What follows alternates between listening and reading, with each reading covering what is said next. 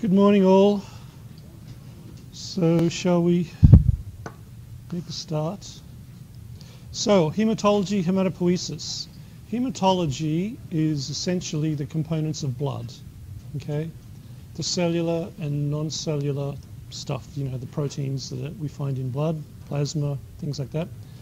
And then the second hour will be hematopoiesis, which is basically the location where those components, the cellular components of blood are made, which is principally the bone marrow, and the different precursor forms of those cellular components. And then we'll have a lab afterwards. So that lays the foundation then for a couple of lectures next week on the lymphoid system, which is the different types of lymphoid organs that house many of these cells that we're looking at today, and also we do a lot on lymphocytes and the immune system. I'll briefly mention them today, but we do pretty much have a whole lecture on the immune system and lymphocytes next week as well.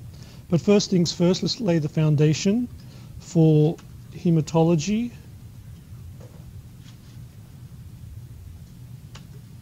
Let's see here. Okay, so our learning objectives. So we need to know the components of blood, like the cells, and the other composition of blood, the proteins and ions and things like that. We want to understand what a differential count is, which is basically a mechanism to count the different types of cells in blood, and how that can be used as a diagnostic for various conditions, diseases. And then we need to know the function of all of those cells in blood, what they do, and how to recognize them, okay, especially for the lab session. And then we need to know something about hemostasis, which is basically blood clotting, okay, so know the steps of hemostasis, how blood clots, and how the different components of blood that we've already looked at participate in that activity. So here are some general features of blood. We consider it a type of connective tissue because it's circulating in the vasculature, so it can obviously connect one part of the body to another. It's transporting gases, carbon dioxide and oxygen, throughout the body. It is obviously transporting the cells that carry out functions throughout the body. It's transporting proteins. So it's connecting one part of the body to another. Any signal, anything that's happening in one part of the body may be connected to another part of the body through the circulation of blood and proteins throughout the cardiovascular system. Okay, so it's obviously transporting oxygen and conversely carbon dioxide. Waste products that are generated, it's going to be transporting them. Hormones throughout the body. It also helps to transport heat and obviously the cells, the components of blood. And then we'll look at the clinical tests of blood, the hematocrit, which is basically the packed cell volume of red blood cells, ostensibly, and the differential count, looking at the different types of white blood cells and what they tell us about the health of an individual. So here's a hematocrit. So basically this is just a sample of blood that's put in this very thin centrifuge tube, and then if you centrifuge it, you'll pack the cells down into this volume, and this is the fluid volume. So this percentage of cells to the total, somewhere typically in the 40s, is the hematocrit. It varies a little bit between gender. It varies a little bit between children and adults, and it can vary a lot if a person has a clinical condition. So in this particular case, this is normal, so this is what, 10, 20, 30, 46%. A person that has insufficient red blood cells, so here 15%, is said to be anemic, okay, not enough red blood cells. So if they don't have enough red blood cells, they're not getting enough oxygen to the body, so they may be passing out. And we'll look at some of the causes of anemia. Sometimes you can have the opposite effect where you have more red blood cells than normal, such as here, polycythemia. So here we're looking at about 65%. This can occur naturally if a person lives at a high altitude. So people like in Colorado, in Denver, okay, will tend to have a higher hematocrit naturally than people that live at sea temperature, because they're a mile high. The concentration of oxygen in the air is considerably less, right? So their body compensates by producing more red blood cells to take up more oxygen. Now, if you've ever been to Denver and you stayed there a day or two, sometimes after the first day you'll start to get a bit of a headache. Okay, I do when I go to Denver, and that's because my body is not getting enough oxygen, right? And after a while it kind of compensates, but initially I get a bit of a headache whenever I go to Denver because I'm not getting enough oxygen. Okay, so that's the hematocrit. So there's different ways to look at the composition of blood. Here's whole blood. If we add an anticoagulant, right, such as heparin, to that whole blood, and then we centrifuge it, we will get some different fractions. So we will get the red blood cell. Red blood cells are also called erythrocytes. Okay, that's basically most of the hematocrit right there. And then on top of the erythrocytes, we have what is called the buffy coat. The buffy coat is descriptive of kind of this light, fluffy layer of mostly white cell layers. These are the white cells, i.e. the leukocytes. The leukocytes are cells that have nuclei. Red blood cells have no nuclei. The leukocytes, the buffy coat, are the cells that have nuclei, and we're going to be talking a lot about them. And then right on top of this white cell layer, the white cell layer, there's usually a thin yellow layer, and these are the platelets. Platelets are fragments of megakaryocytes, and these platelets play a role in blood clotting. Okay, and we're going to talk about that at the end. So that's the cellular components, the red blood cells, the white blood cells, and fragments of cells, the platelets. Yes?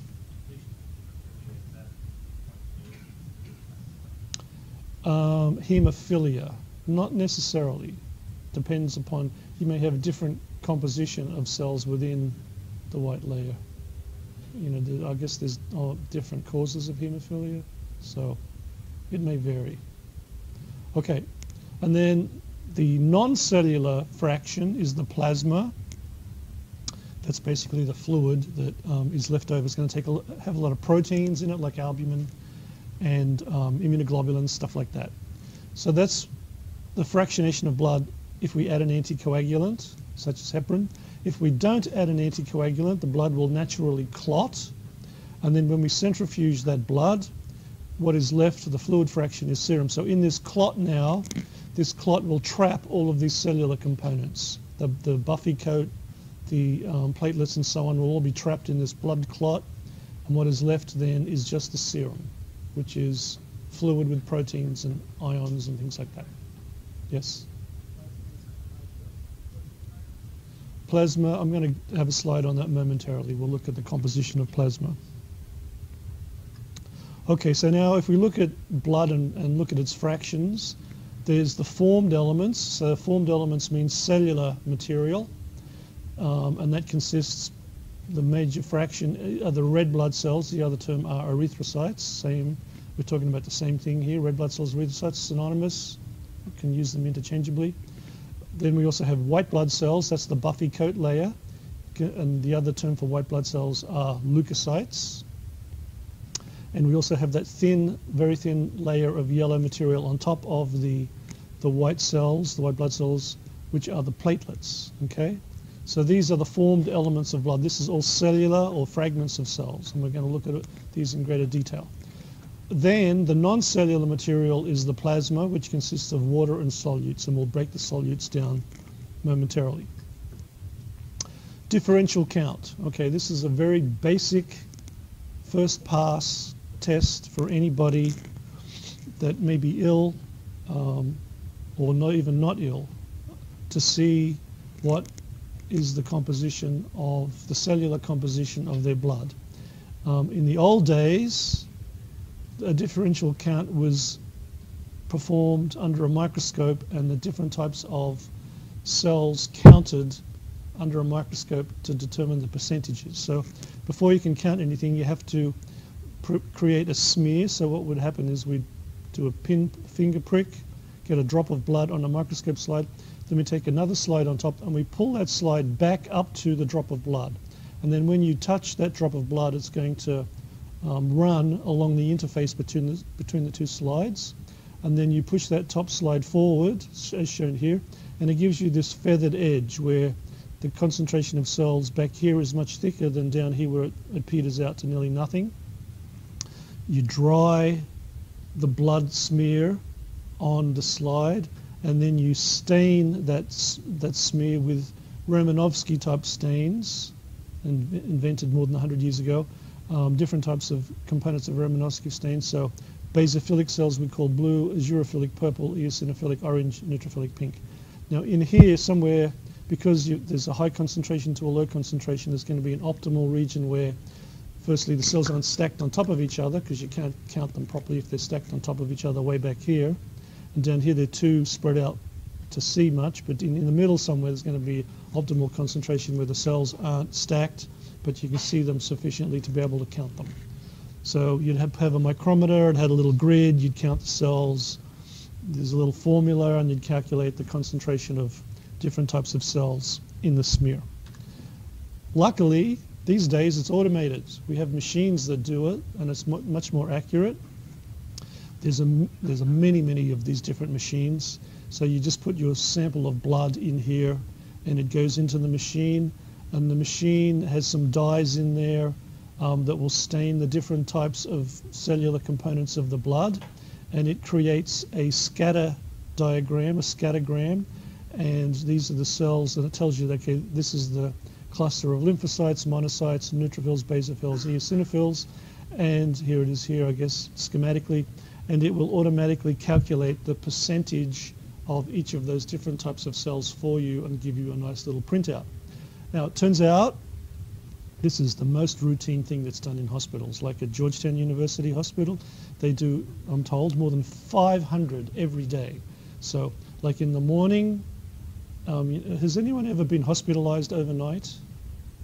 Okay, so in the morning, you probably remember, first thing, like at 6 or 7 a.m., they do the rounds, and the intern or whoever will come around and he will look at your chart, right? They come around first thing in the morning.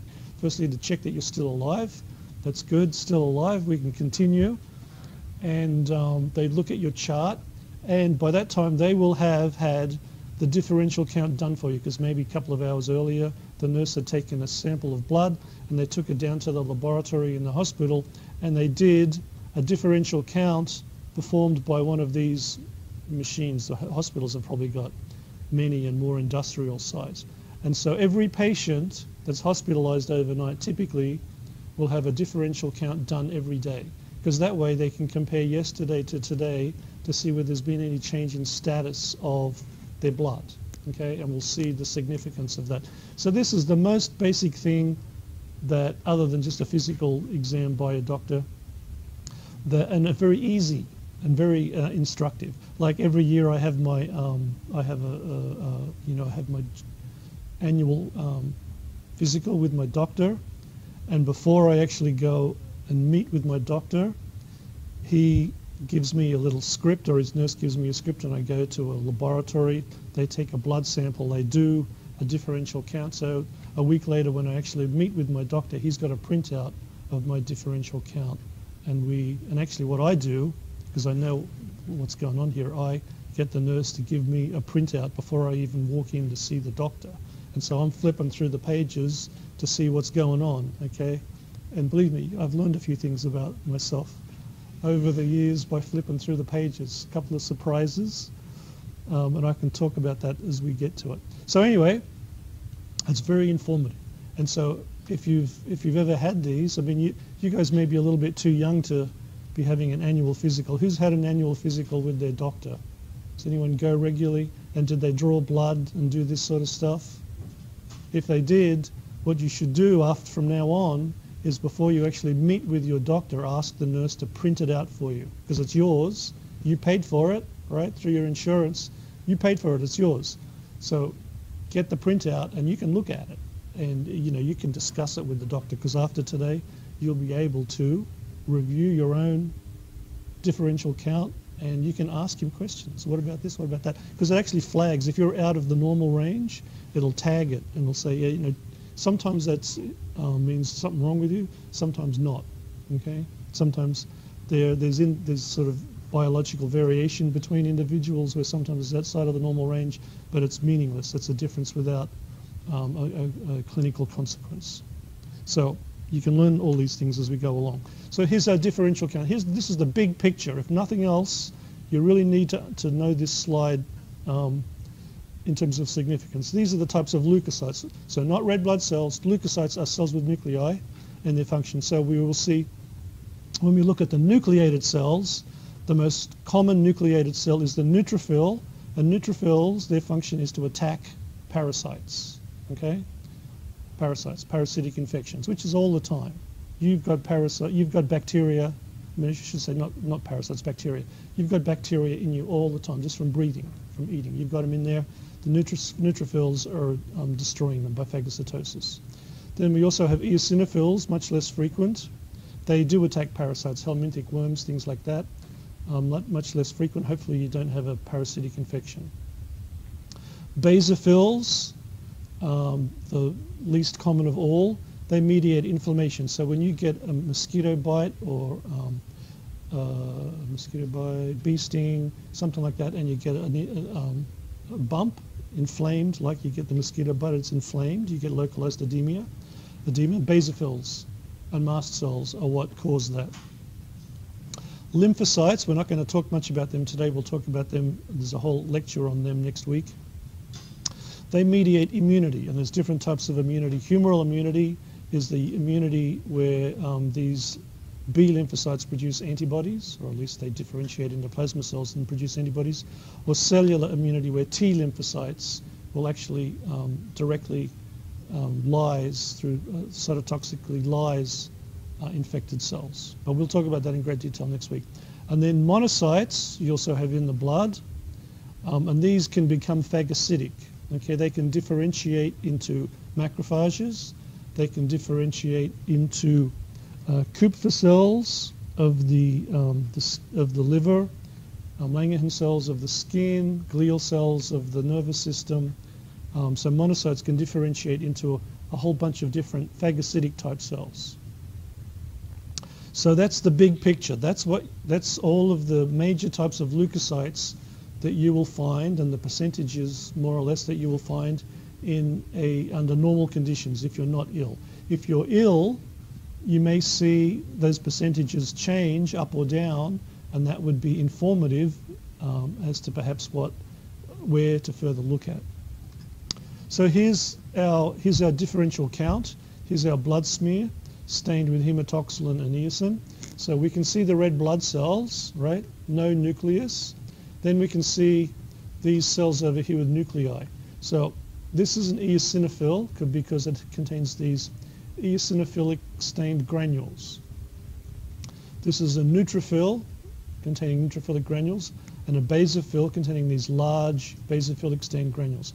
These three cell types have a lobulated nucleus. You can't see the lobulations too clearly in the basophil because the basophilic granules are so large that they cover it over. So these three guys we call granulocytes because they contain large granules, and in addition their nuclei are lobulated.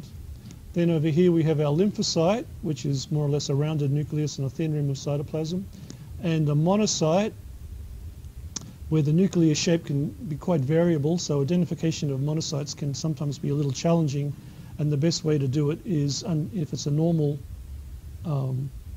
blood smear, by deletion or subtraction, i.e. is this cell a lymphocyte or a granulocyte? No, then it must be a monocyte. Okay, so that's the best way to identify monocytes. We also have platelets shown here, which is small fragments of megakaryocytes. The platelets are the cells that participate in the clotting of blood. And by coincidence, not necessarily meant to be shown here, we have a band cell. When we do hematopoiesis in the second hour, we will be talking about band cells. This is a precursor cell that's been released early to, in this case, probably a neutrophil. Okay. If you have an excess, and usually it's normal to have about maybe 1% of band cells in a differential count if you're normally healthy.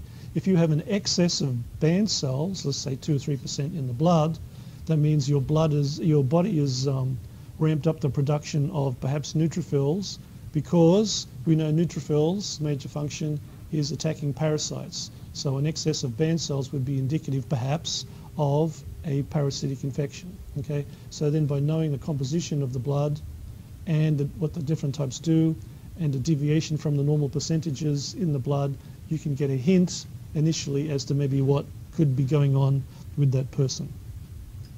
So remember that band cell, because you might want to see a good example of them as we go forward. So now let's go in detail and discuss each of these different types of components of the blood. First we'll do the granulocytes. Okay, remember we're talking about all of the cells that have nuclei. The leukocytes, i.e. the white blood cells, all contain nuclei. We just looked at them. And we further subdivide the leukocytes into the granulocytes and the agranulocytes. The granulocytes have the large granules. When there's 3 types: neutrophils, eosinophils, basophils. We're going to look at these in turn. So here's our granulocytes: the eosinophil, neutrophil, basophil. We're going to look at these 3 granulocytes because they have prominent granules in the cytoplasm.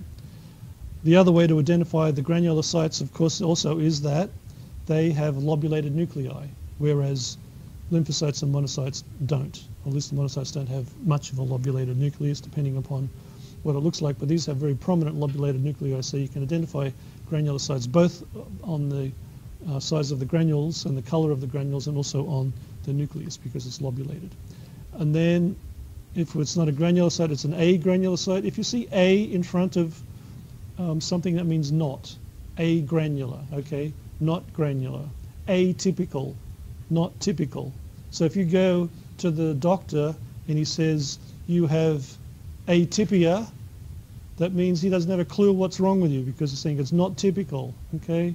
Atypia, okay? What? Sounds important. Oh yeah, sounds impressive. I've got atypia. No, he doesn't have a clue. So go see somebody else. So A in front of a word means not, okay? So agranulocytes, not granulocytes, which comprises lymphocytes and monocytes.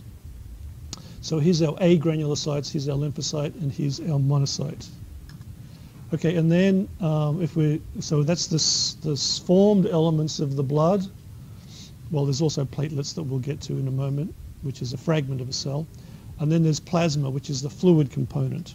So remember, plasma is formed if we add an anticoagulant such as heparin and centrifuge down the blood, the red blood cells, the buffy coat, which is the erythrocytes, the white blood cells, and then this little fuzzy yellow layer of platelets. But now we want to look at the plasma, the fluid component. So the plasma is mostly water, shown here, but in that water there are solutes. Solutes means, it's more substantial stuff. And most of the solutes are proteins, and the major constituent is albumin, okay? I'm sure you've all heard of albumin, right? And then globulins, such as immunoglobulins. So immunoglobulins would primarily be antibodies. In addition to the proteins, we may have small organic molecules. We might have fragments of proteins. We might have peptides. We might have amino acids, okay? So they're small organics.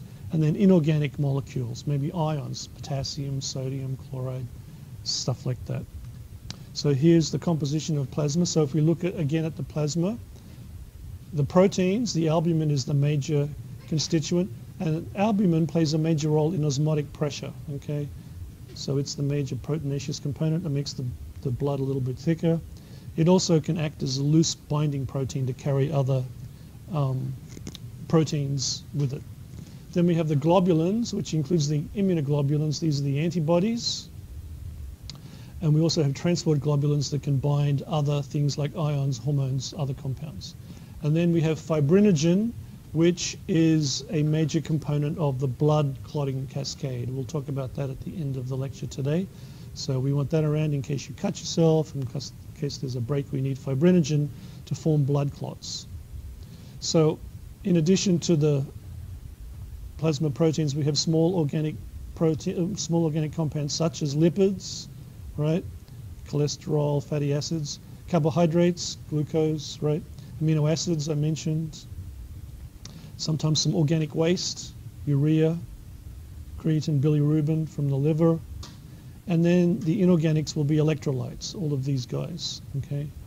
So that is the composition, primarily the composition of plasma under normal conditions. So now we've kind of got an idea of the cellular and the non-cellular components of blood. Let's go back now and look at these different components in detail. So the first thing we want to look at are red blood cells. Here's a picture of some red blood cells. So the first thing we note about red blood cells, in humans, there's no nucleus, which is very informative, because if you have no nucleus, you can no longer perform transcription or translation of new proteins, so you can't repair damaged proteins in the cell, okay? So that means because you can't do repairs to this red blood cell, it has a limited lifespan, okay?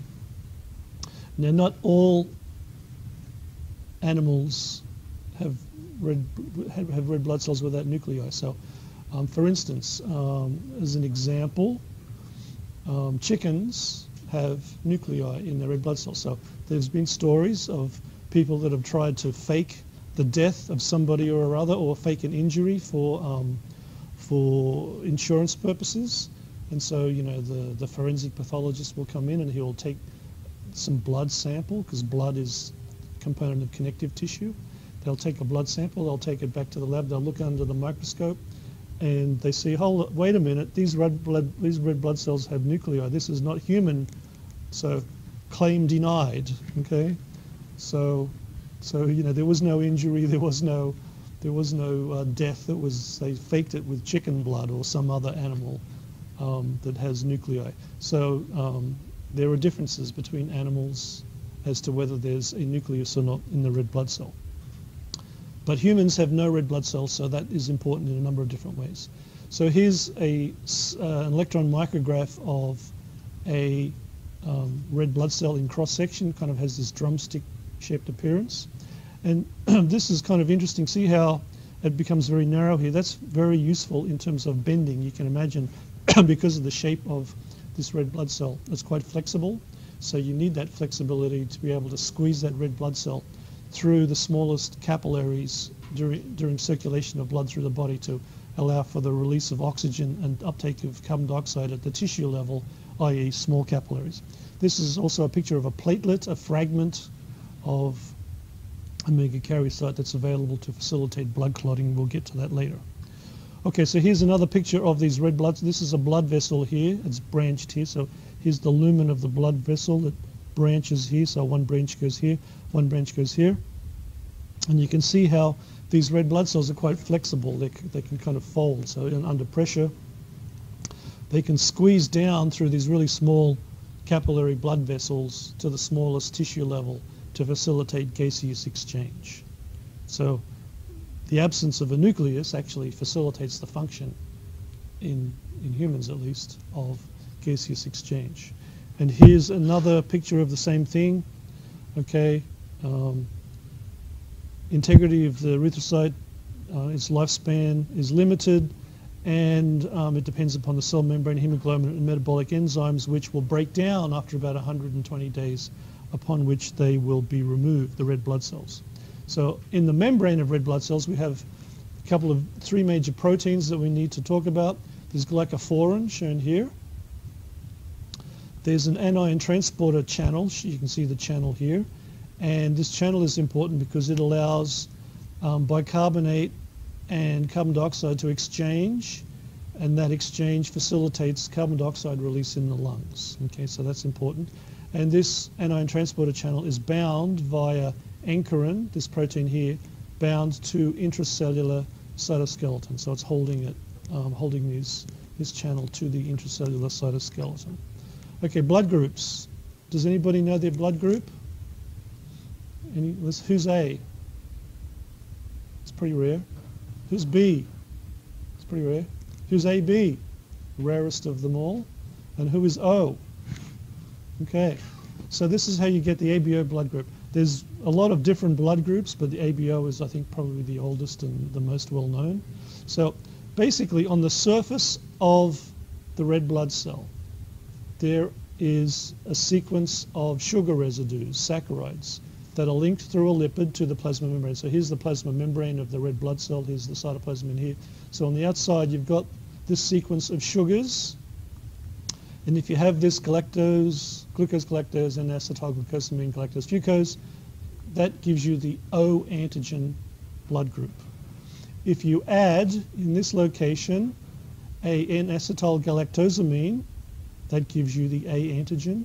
Or if you add in this location another galactose, that gives you the B antigen. And that's simply it. By simply changing or adding one small saccharide moiety to the end of this chain, that will determine your blood group. Okay? Okay. So one of the major functions of red blood cells, or the major function of red blood cells, is gas exchange. So obviously they're important for the uptake of oxygen in the lungs and the release of carbon dioxide from the capillaries in the lungs back into the lungs. Now, sickle cell anemia. Hopefully we've all heard of sickle cell anemia. This is caused by a point mutation in the hemoglobin. Hemoglobin is the molecule in the red blood cell that's carrying the oxygen. And if you have a small point mutation where a glutamic acid is changed to a valine, that renders that red blood cell, that erythrocyte, relatively inflexible and changes its shape. Okay, it has more of a sickle cell shape, no longer that drumstick shape.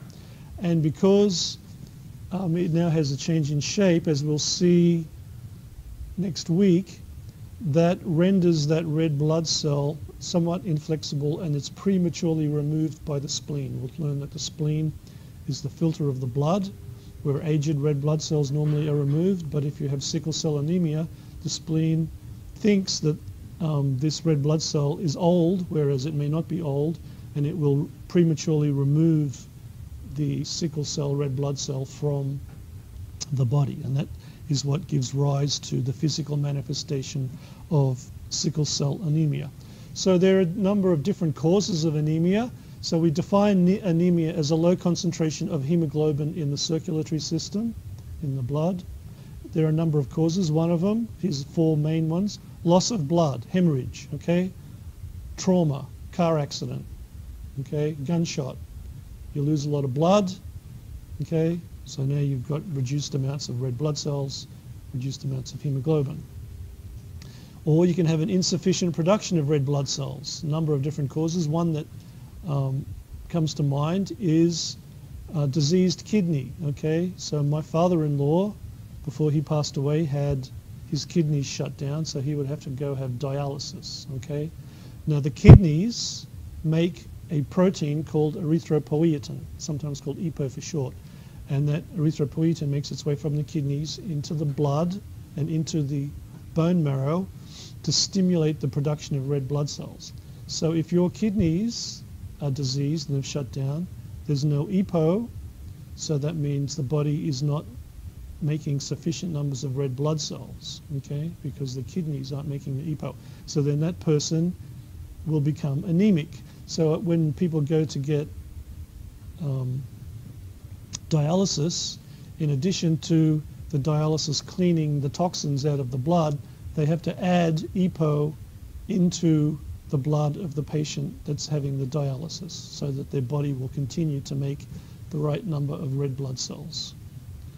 Another cause of anemia may be insufficient iron, okay? So what can cause insufficient iron? Pregnancy. You may know somebody that's had a baby, and quite often, or during their pregnancy, they will get an iron supplement from the pharmacy because the fetus is acting as a parasite and is sucking all of the nutrients and everything it needs from the mother.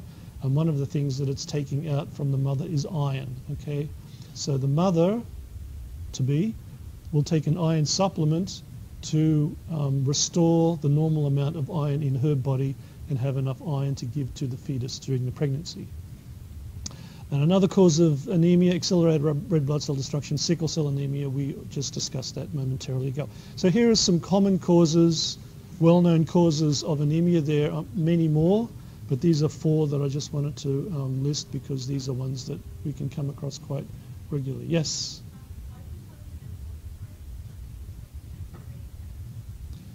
Tend to what?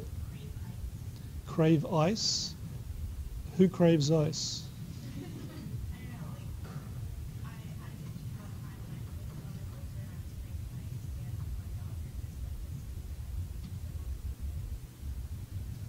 I haven't heard of that. Did they figure out you were internally bleeding? Okay. Craving ice. So then you would be feeling too hot. I don't know. Maybe your body somehow is reacting to the bleeding, generating heat. But I'm not sure what the whole pathway is there. Okay. Let's carry on. So now let's look at the life cycle of red blood cells. Red blood cells are made normally in the bone marrow. It takes about a week or so, whereupon they're released, and we call them reticulocytes because they contain a little bit of RNA stained material, which just lasts a day or two, and then we see them as mature red blood cells. And they will circulate, pardon me, for about 120 days. But remember, they have no nucleus, so they cannot repair or replace damaged proteins. So their lifespan is limited because they're getting banged around by knocking into other cells in the walls of blood vessels. They're also coming into contact with various compounds that may be, changing the proteins and someday damaging the proteins, oxidizing the proteins, who knows what. And so then, after that, they become relatively inflexible and they're removed from the blood. Most of that removal occurs in the spleen, lesser amounts in the liver and the bone marrow in the spleen by phagocytosis typically. A lesser amount, about 10%, may actually occur in the blood vessels. So you could have macrophages in the blood vessels that will recognize a damaged red blood cell and just phagocytose it. So that's the normal lifespan of a red blood cell. Okay, so much for the red blood cells. Let's go on now to the granulocytes. The first of which we're going to discuss is the neutrophil, which is the most common lobulated nuclear cell in the blood. Okay, sometimes they're called polymorphonuclear leukocytes, i.e. polys for short, or neutrophils. Those terms are synonymous. I might use them interchangeably. You can see the nucleus is lobulated, and you can see these neutrophilic granules in the cytoplasm just at the level of resolution.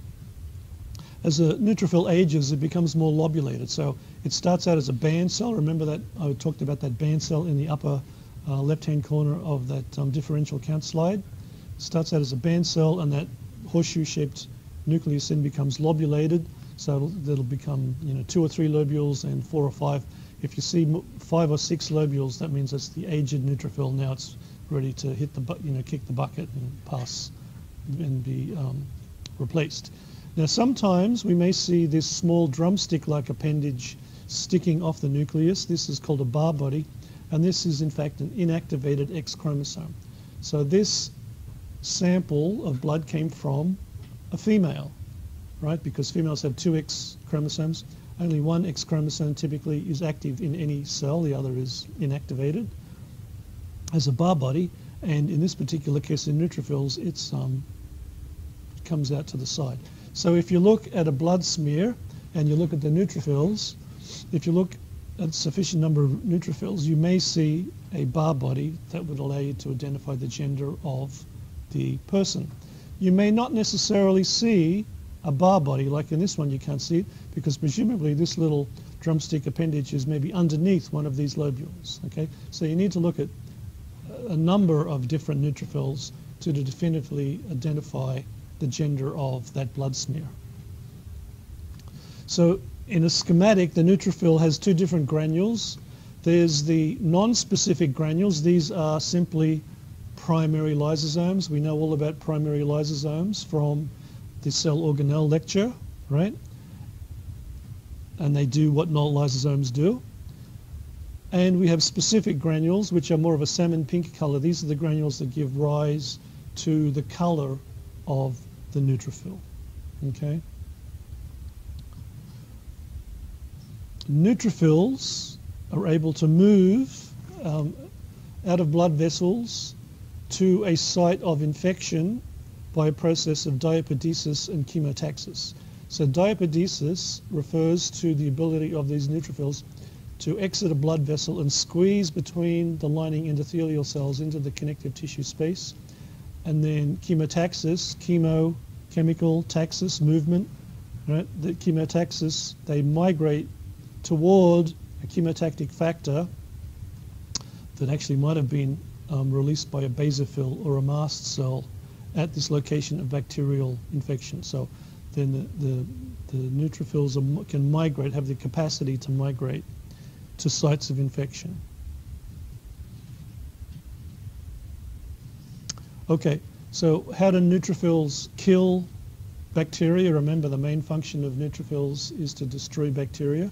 There's kind of two main mechanisms. One of them is an oxygen-dependent mechanism.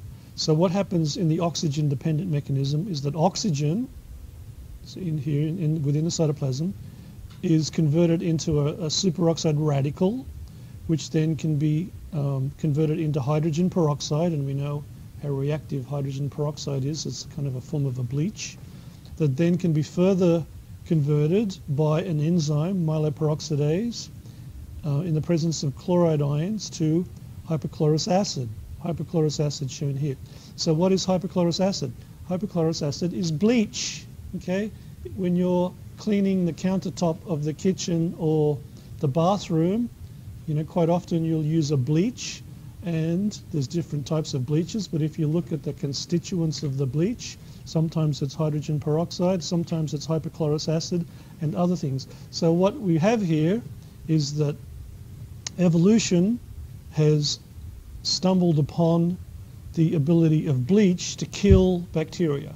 So, you know, evolution figured it out millions and millions of years ago.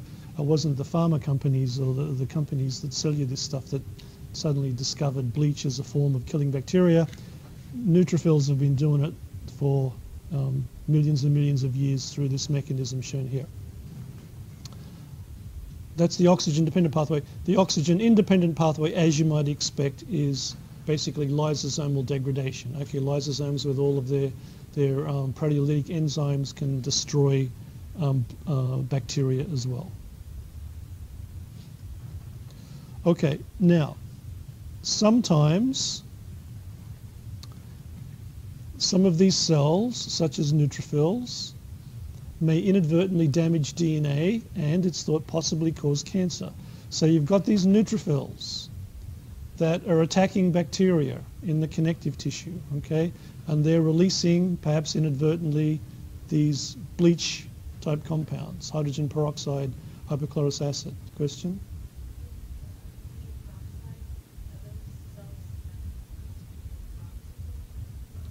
No.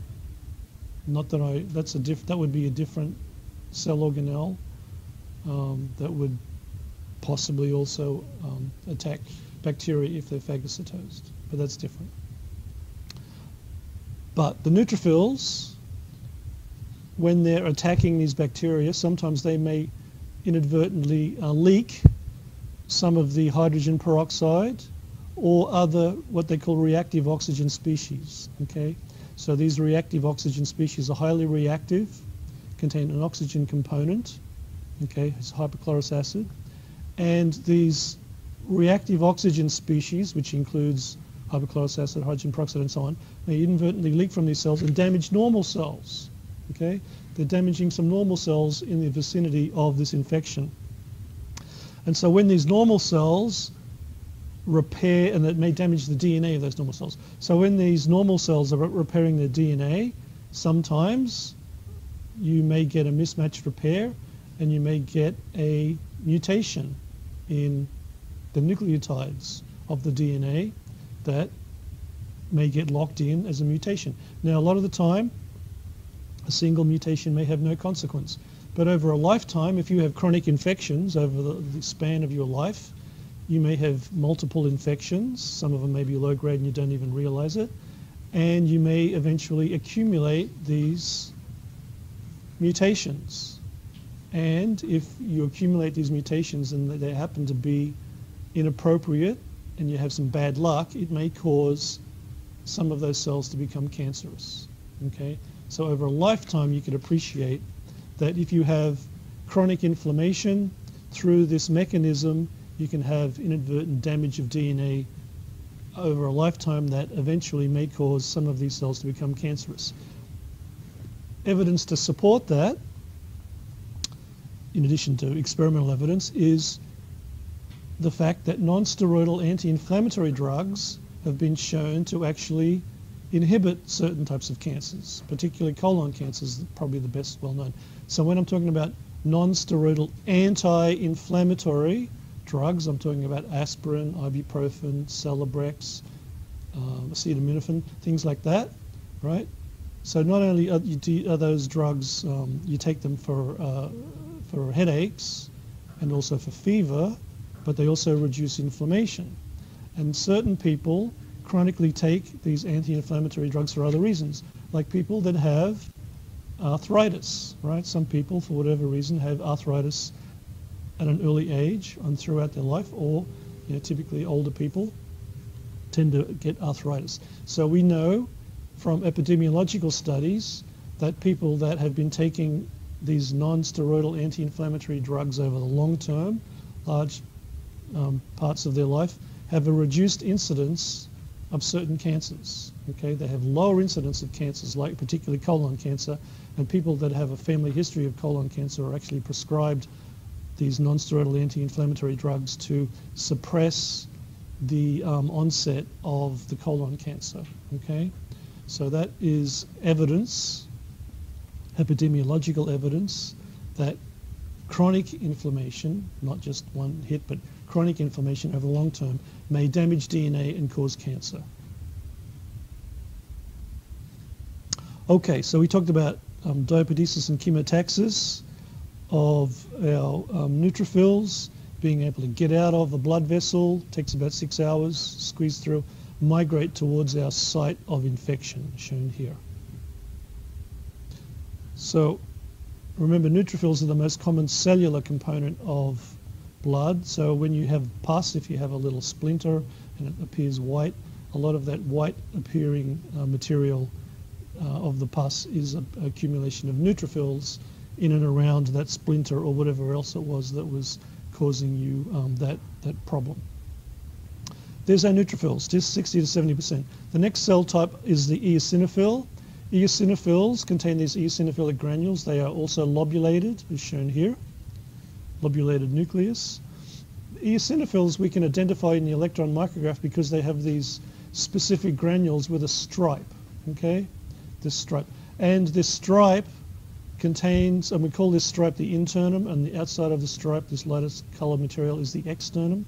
This internum contains a major basic protein that attacks parasites, such as helminthic worms, okay? So then that's the major function of eosinophils, to attack parasitic infections. Here's an example. Here's a larva of a parasite, and you can see all of these eosinophils that are attacking this schistosome larva right here, okay?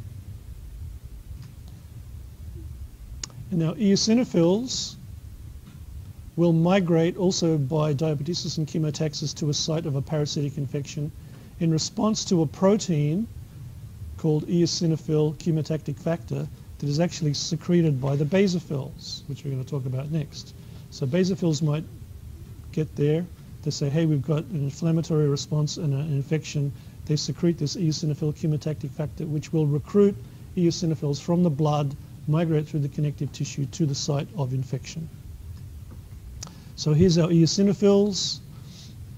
We're going to look at these in the lab today, identify the histologically unique and distinguishing feature of eosinophils is this stripe in the granule. So that's what we look for.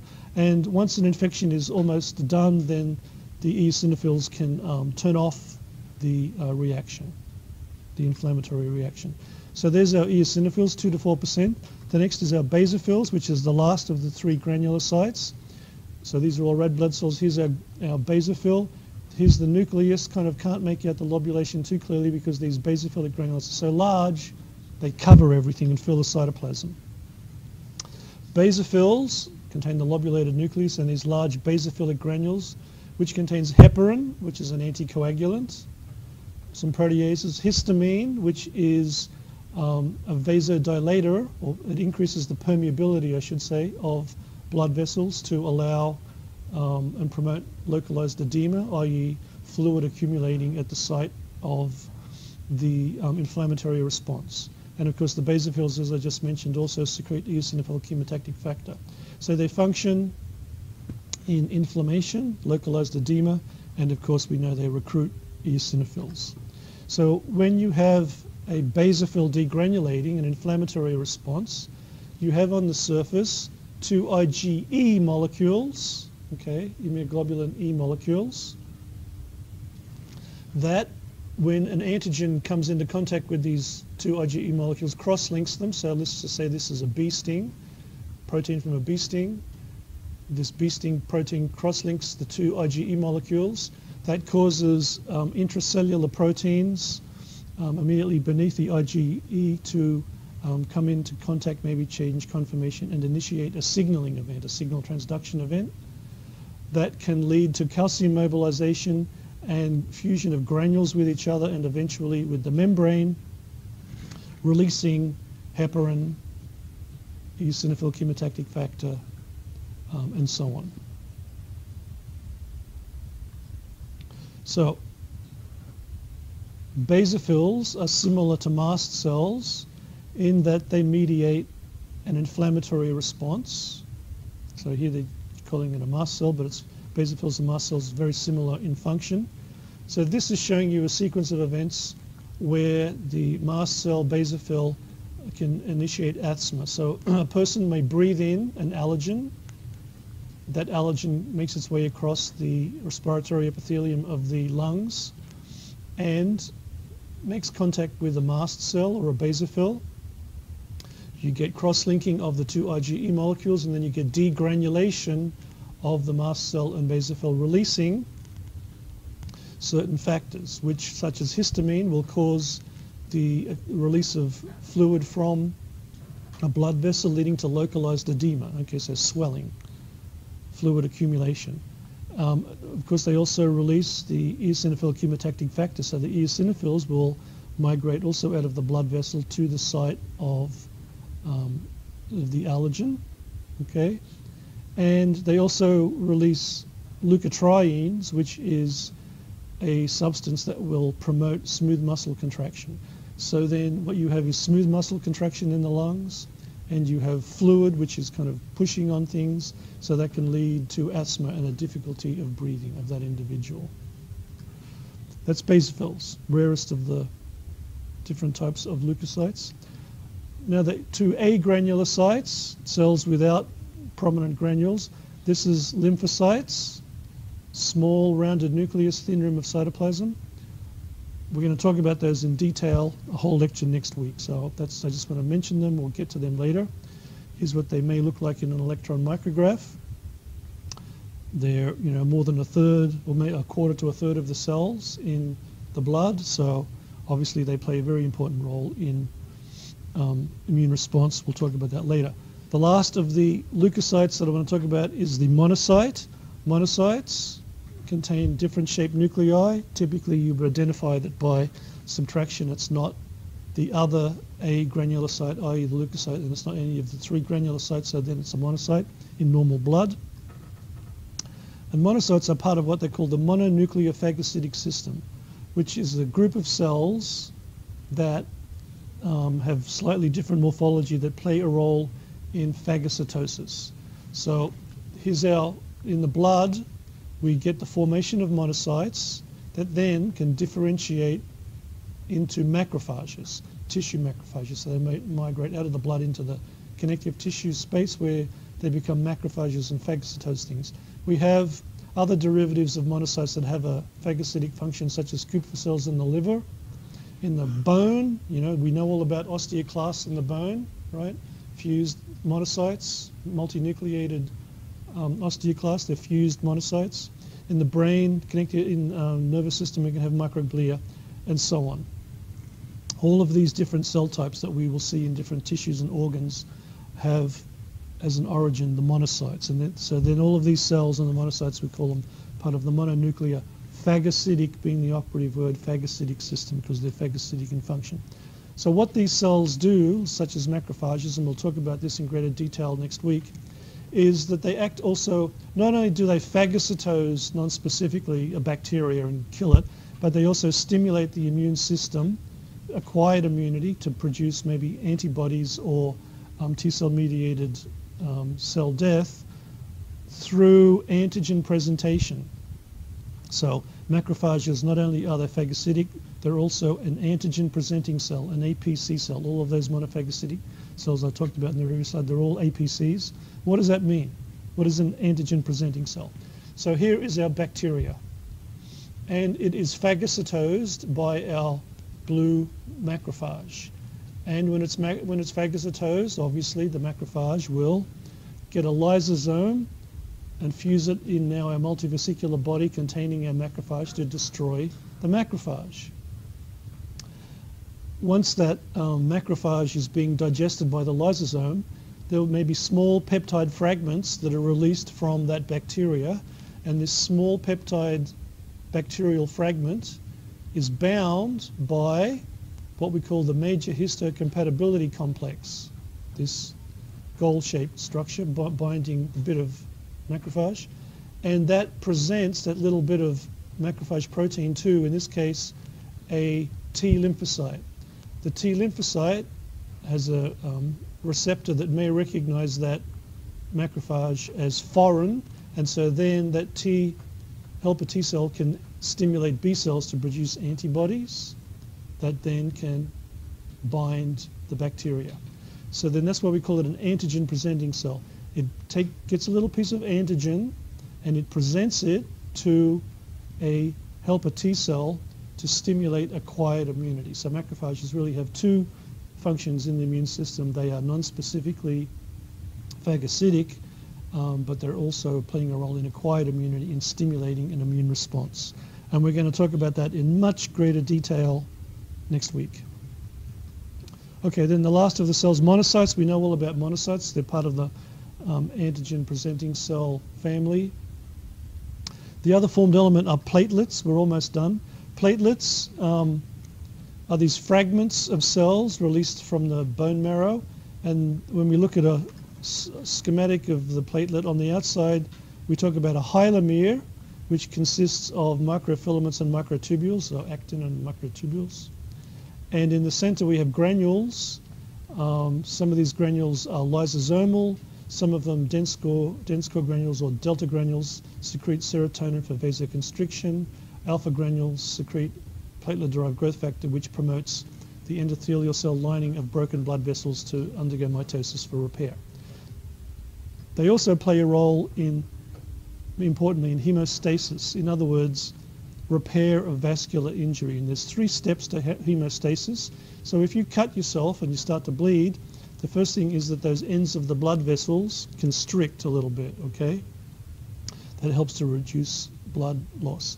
Then the platelets that are leaking out through the blood will adhere to the collagen fibers in the extracellular space, right? Immediately beneath the basement membrane, you're going to have probably collagen fibers.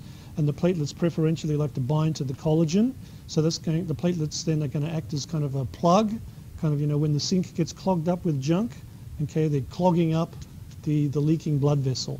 And then the platelets release fibrinogen, which will, and a number of other factors which promote the blood clotting cascade, where fibrinogen eventually will, through a bunch of biochemical reactions, become fibrin, which acts as a net or a mesh to hold the platelets and other cellular components together and form a nice hard blood clot, okay? So there's those 3 steps in hemostasis that is mediated in part by the platelets, where they aggregate to plug up the leak and release components of the blood clotting cascade to produce fibrin and also plug up the leak. Now hemostasis is shown here. So here's the initial vasoconstriction, and also you have exposure of collagen fibers. The platelets aggregate on the collagen fibers, and fibrinogen further will form a mesh to clog up this break. Now sometimes people have a disease or diseases relating to components of the blood clotting cascade. So part of this cascade involves a protein called von Willebrand's factor, which binds factor VIII from blood plasma to form fibrin. Now, some people are hemophilic. Okay, there's different types of hemophilia, and hemophilia is an absence of factor VIII. So it's like a congenital condition. And so in the absence of factor VIII, they're not going to be clogging up the blood plasma as efficiently, so they bleed very easily. Okay, so they can bleed to deaths from what you and I would be a simple injury. So who has hemophilia? Well, we know a lot of the royalty in Europe are hemophiliacs, right? Or more so than the general population.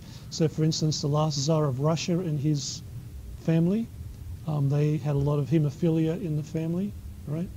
So you may be aware of that. So because, you know, in Europe, the royalty likes to keep the money in the family, so they kind of marry each other. So that kind of perpetuates the congenital transfer of hemophilia from one person to another within that small select group of individuals. Okay, and this picture simply shows you these platelets binding to the collagen fibers, okay, in a cut. Here is a typical differential count. This is my differential count from a couple of years ago. So this is what you'll see. Okay, so here's the leukocytic count, red cell counts, and then it gives you the range, what's normal and what's not normal. Here's the hematocrit, okay, 45. This is normal, what's not normal. And then, like the machine, will do a whole bunch of other things where they're looking at volume, okay, size, concentration, stuff like that. So these things will be flagged if there's something that's out of the normal that will say maybe there's a problem here. Like usually there's 7 pages. Okay, this you can see page 2 or page 7. Like my last, when I had my last doctor's visit, my physical diagnosis, for the last 5 years my bilirubin count's been high, outside of the normal range. Usually it's up to 1.4, mine's been 2 or more. So bilirubin, you know, like causes jaundice, right? Little babies get, because the liver's not, and also older people, if their livers, if they've got cancer of the liver, you'll have elevated bilirubin because the liver's not processing the bilirubin properly.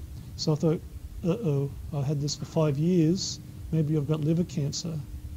But I felt healthy, okay? So because I had it in front of me, and the doctor had never mentioned this to me. It had been like that for 5 years, because I went back all my 5 years of previous reports that I had and said, look at I've got an elevated bilirubin, what's going on here? Is something wrong with me? But I feel healthy. He said, no, you've got Gilbert's syndrome. So that's a normal condition where about 5 to 10% of the population have slightly elevated levels of bilirubin, because the enzyme that processes the bilirubin, the glucuronidase, which we'll talk about in the liver lecture, isn't quite as active in this smaller subset of individuals. So there's kind of a syndrome, a condition without a biological consequence. So that's something I picked up. I never knew that. It was very interesting to me. So by reading your own differential count and all the other, because they do hormones, you know, all sorts of things is going to be in there that you can look at to see if there's something going on. Useful to do. There you go, a little bit over time for today. So which of the following contains a neurotoxin? Neurotoxin. Neurotoxin. Neurotoxin. Okay, it kills the helminthic worms with a neurotoxin. Go back in the slide. All right, let's take a 5-minute break, and at 22 we shall resume for hematopoiesis.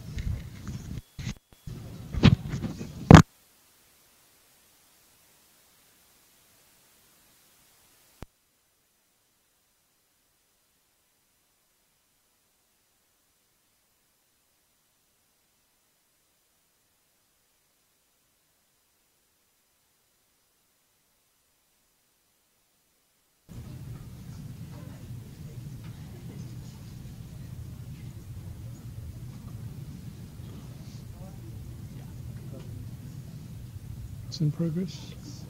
Okay, so we know the composition of blood, the cellular components and the non-cellular components. So where do the cellular components of blood come from? That's what we're looking at now. That's what hematopoiesis is. That is the formation of the cellular components of blood. So we want to be able to understand the different pathways by which hematopoiesis occurs both in fetal and in postpartum life, because it's different in the fetus than it is in after birth.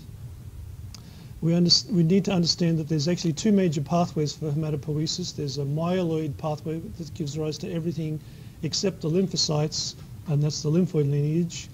And then we need to know the steps, all the different intermediate forms of those two, of the different components of hematopoiesis, and how to identify and distinguish some of those different cell types. So now you'll recall here are the cell types that we looked at. Here's our red blood cells. Here's our eosinophils. Here's our basophils. Here's our lymphocytes. Here's our monocytes, neutrophils, platelets. So if we look at the process of hematopoiesis, it's different in the fetus to the adult, okay? And in fact, there's three stages of hematopoiesis in the fetus, which roughly corresponds to each of the 3 trimesters. So in the first trimester, we get primitive erythroblasts, precursors to red blood cells, which are produced in the yolk sac. In the second trimester, we have what is called the hepatospleenothymic phase. Hepato, liver, spleno, spleen, thymic, thymus. So liver, spleen, thymus, hepatospleenothymic phase produces precursors of the granulocytes, okay, and precursors of megakaryocytes and more definitive erythroblasts. And then after the second trimester, we start to get the medullolymphatic phase. So medullo is referring to the bone marrow cavity. Lymphatic is referring to accumulation in lymph nodes in various regions of the lymphatic system. So if we look at this sequence where we're seeing different locations of hematopoiesis, it turns out that this sequence follows the phylogenetic development of hematopoiesis and the immune system in vertebrates. Okay, so ontogeny follows phylogeny. That's a very common theme. So they used to say that embryological development recapitulates evolution. No, that's an oversimplification. It grows, but it follows basic themes. Okay, you can follow basic fundamental themes that have occurred through evolution that you will see repeated to some extent in fetal development. And I talked about bone development, right? I talked about how cartilage came first, followed by bone. Ontogeny follows phylogeny. Same sort of thing. So you see the same sort of sequence of ontogeny following phylogeny relating to hematopoiesis and to the development of the lymphoid system. So you can see here, for instance, in the most primitive vertebrates, jawless fish, they just have very loose and non-encapsulated lymphoid tissues, which is it's a very primitive component of lymphatic tissue. Then you start to see some encapsulated organs, and then last, it's in bone marrow, see? And we don't see bone marrow hematopoiesis until the third trimester and then into the adult. We'll come back to this slide later. So if we want to look at bone marrow, it's not easy.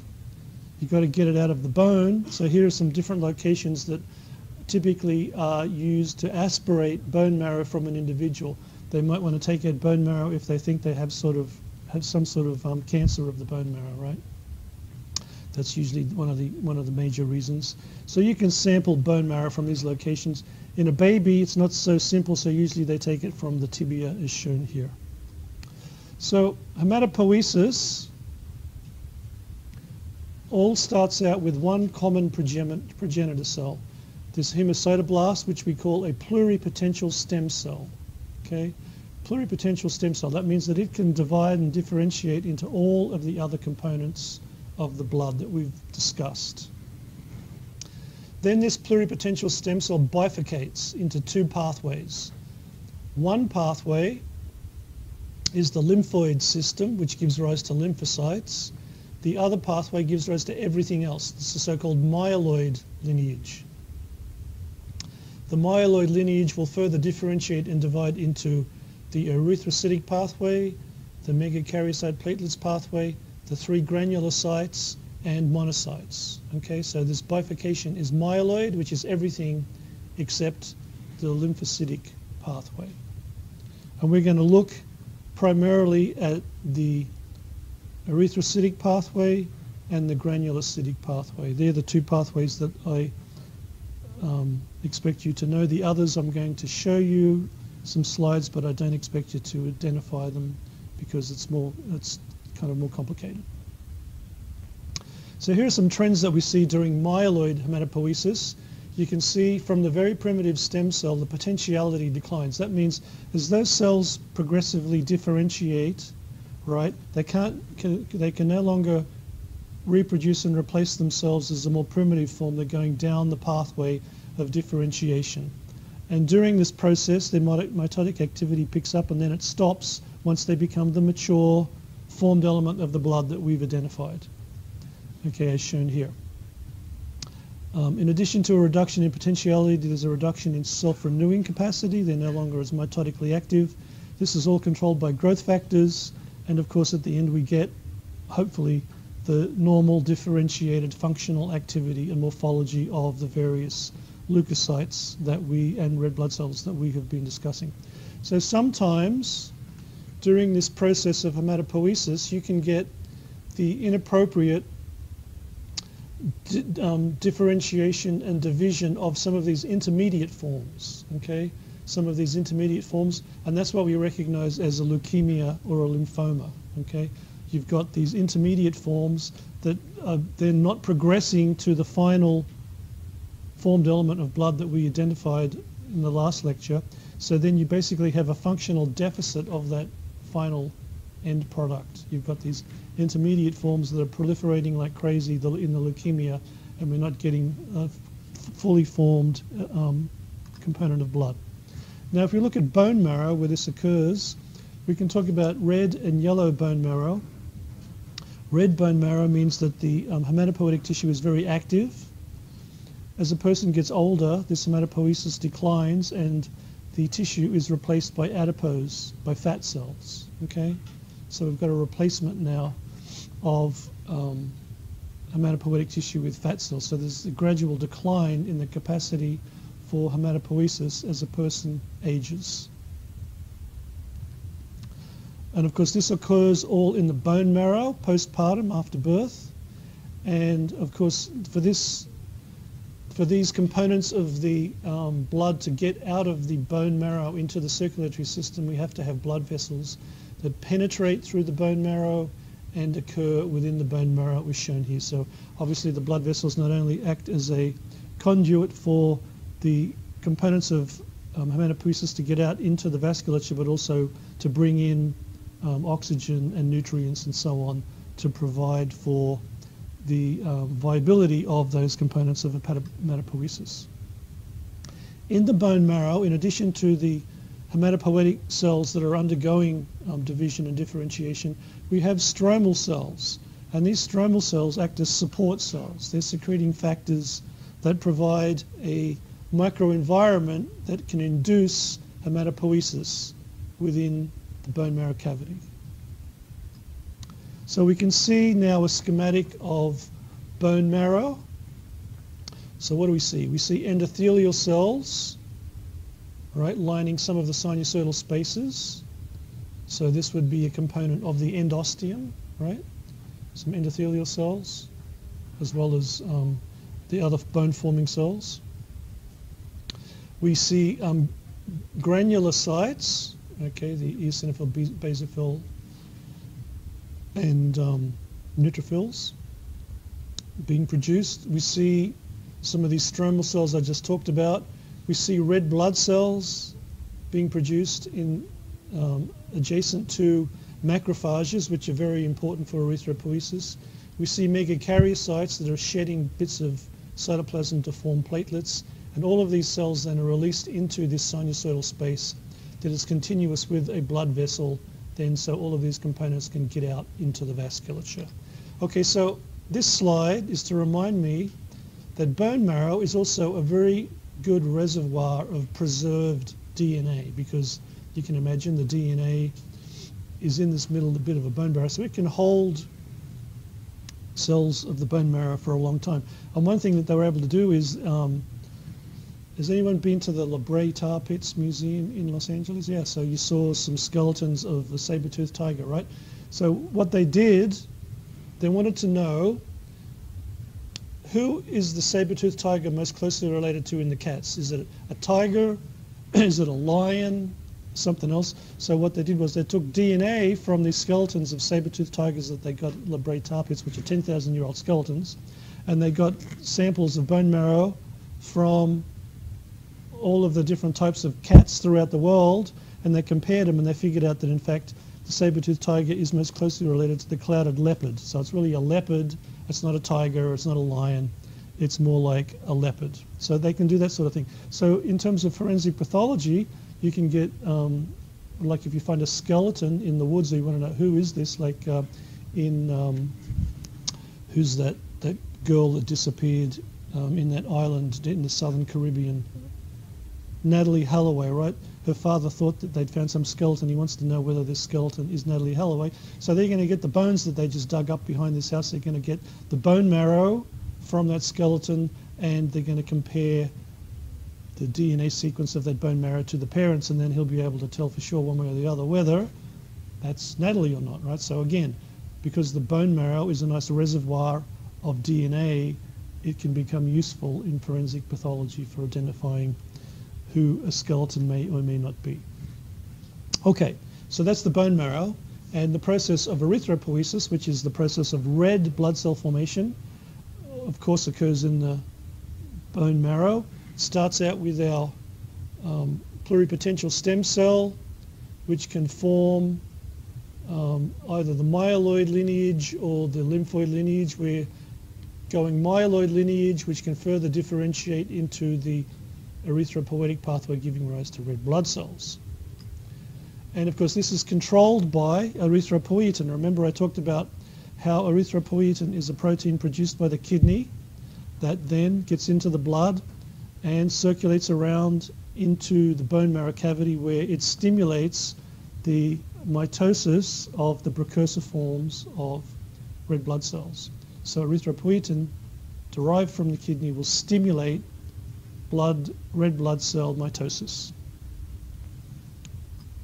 And here are some of the components of erythropoiesis that we can see sometimes in the bone marrow. So we have a proerythroblast.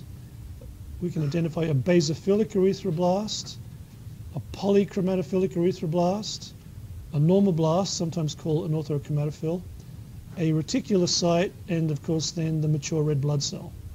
So there is a reduction in size of the cell as they differentiate and divide, change in the ratio of mitochondria to RNA, and an increase in hemoglobin content. So we need to be able to identify from the basophilic erythroblast down to the mature red blood cell, not the proerythroblast. So here's a basophilic erythroblast, poly, normoblast, reticulocyte, mature red blood. You can see there's a change in RNA content as you go down this sequence, and an increase in hemoglobin content as you get to the mature erythrocyte. So this is the pathway we want to be able to identify. The first of which is the basophilic erythroblast, which is obviously the biggest of all these cells. They tend to reduce in size as they differentiate. The basophilic erythroblast, quite often we can identify because the nucleus has this checkerboard appearance of the heterochromatin. See how it's clumpy? It's kind of, maybe we can call it checkerboard, right? The heterochromatin is very distinctly checkerboard, clumpy like this. Plus these cells are quite large, and the cytoplasm is more basophilic. This cell will then differentiate into a polychromatophilic erythroblast. And it's called a polychromatophilic erythroblast because it has two colors in the cytoplasm, hence polychromo. It has both the purple color, and now it's producing more hemoglobin, so that gives rise to the salmon pink erythroblastic color.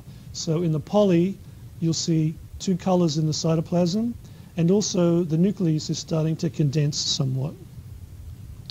Eventually, the polychromatophil will undergo further nuclear condensation until you have a very dark, condensed nucleus with almost no cytoplasm around it, and we call that a normoblast. And the normoblast, with a very condensed nucleus, will then eject the nucleus to give rise to a reticulocyte, which is an early form of erythrocyte.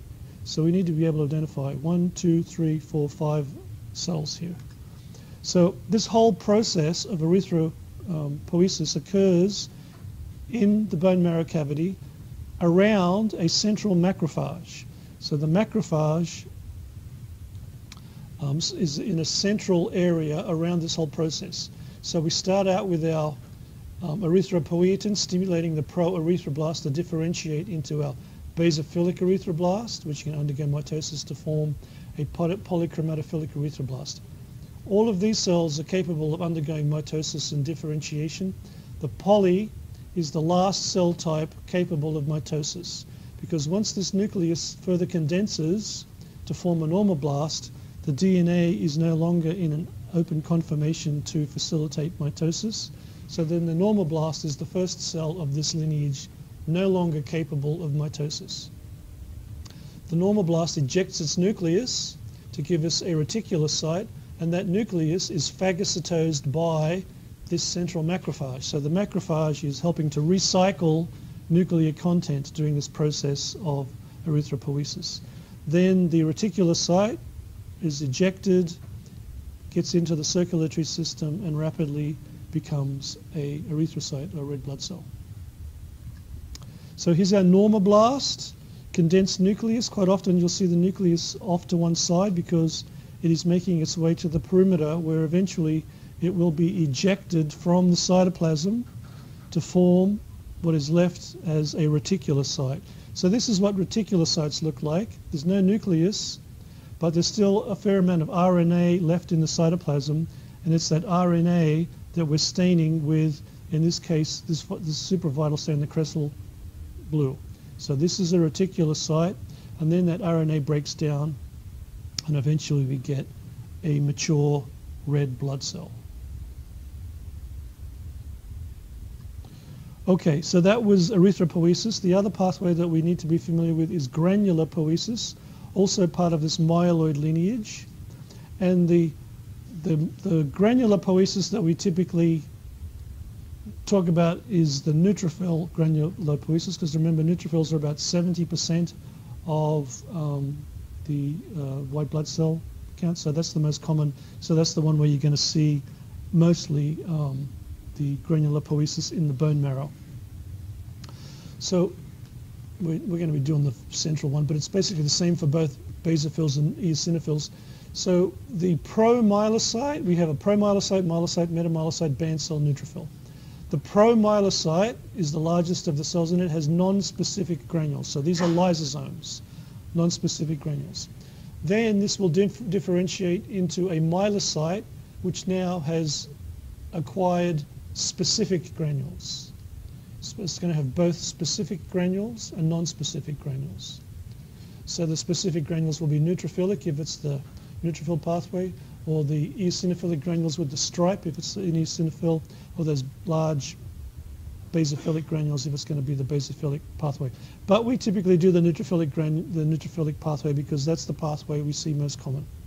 So myelocyte has both specific and non-specific granules, and a more or less rounded to oval nucleus.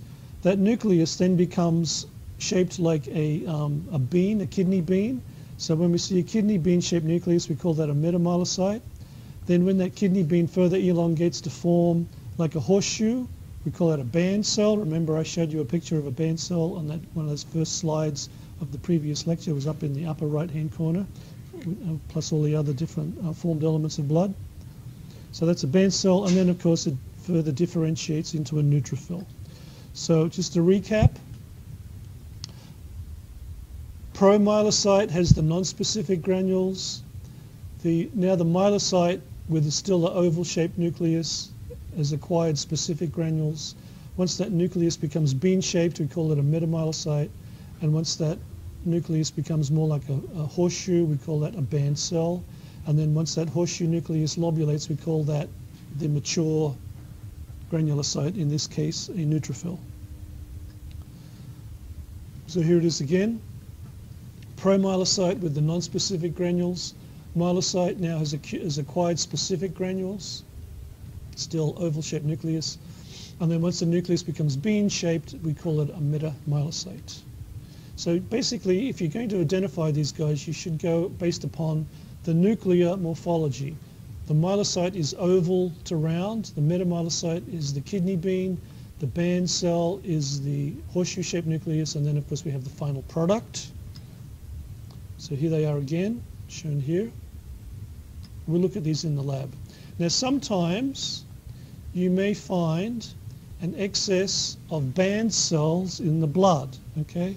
So what does that mean if you've got an excess? Typically there might be 1% in the blood, but if you've got more than 1%, that would suggest, particularly if it's a neutrophilic band cell, that you may have some bacterial infection because the body now has ramped up the production of neutrophils to counteract some sort of infection.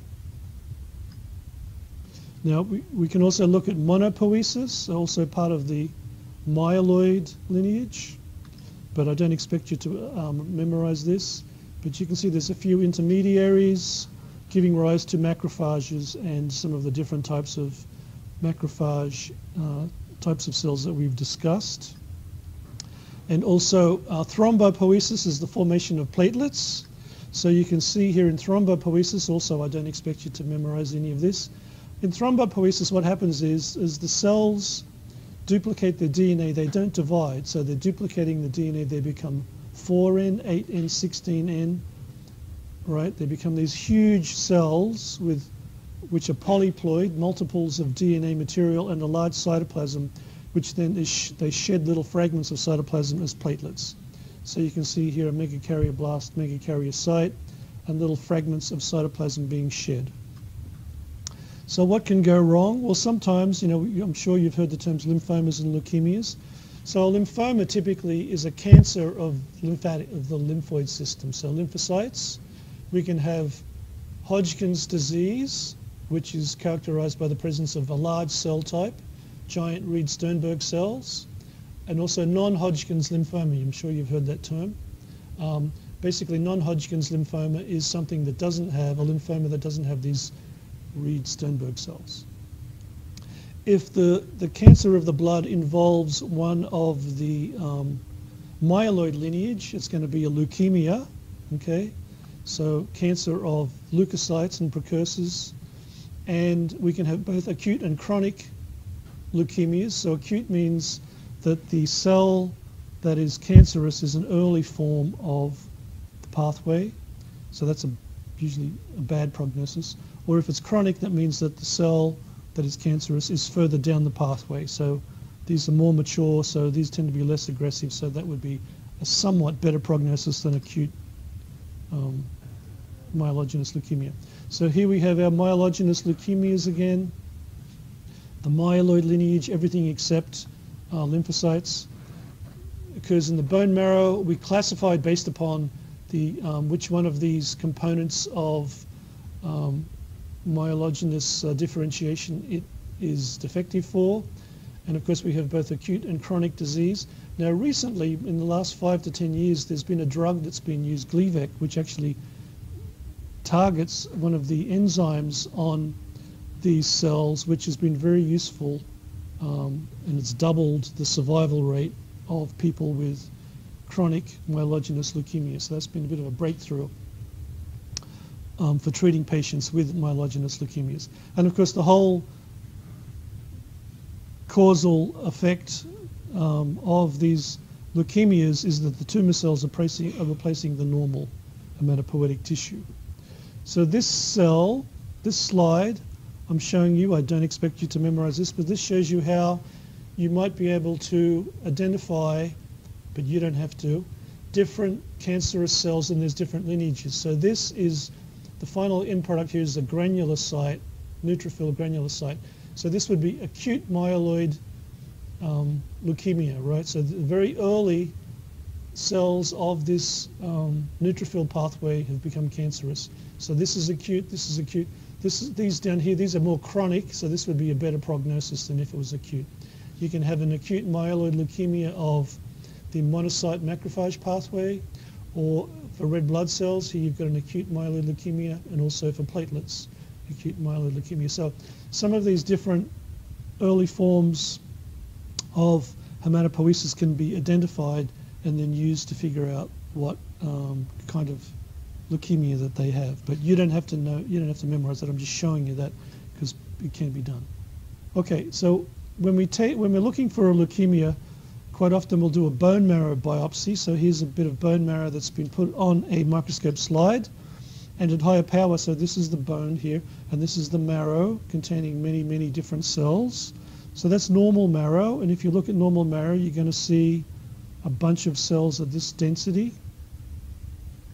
Whereas if you've got leukemia, see how much darker it stains? That's because you've got more cells packed into the same volume. See, it's much darker, greater cell packing, and of course these are the cells of the leukemia that have been proliferating and packing together. So then you would be able to look at this slide and diagnose leukemia as opposed to a normal condition.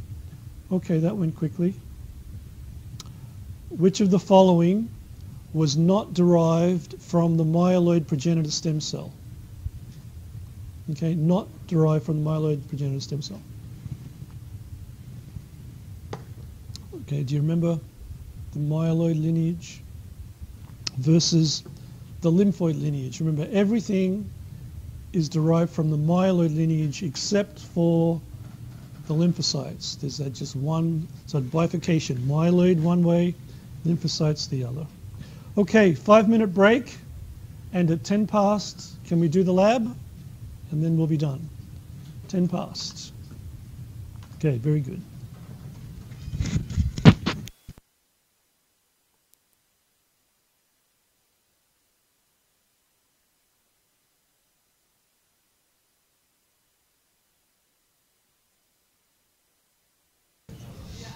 And we shall push on with the laboratory.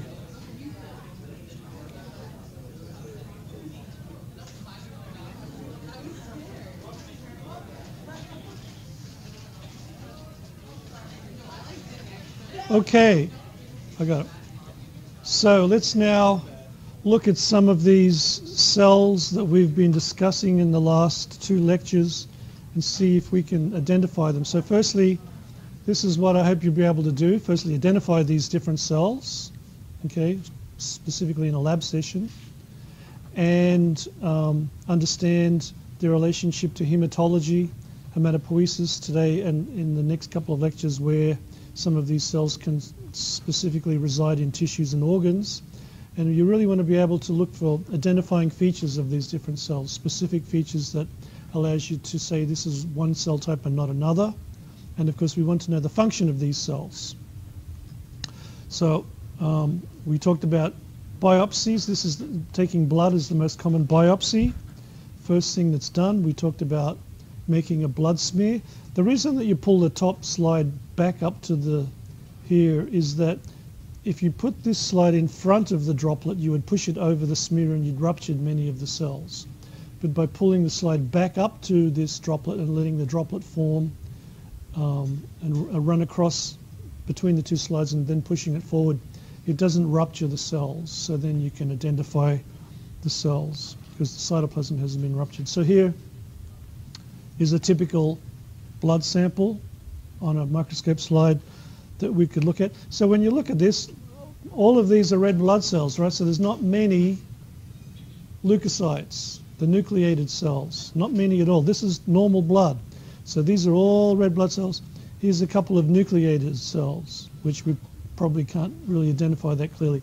So this is what you're going to see. So you need a lot of blood to be able to get a really good differential count on the leukocytes. So that's why having a machine do it instead of us looking under a microscope is so much more efficient and so much more accurate.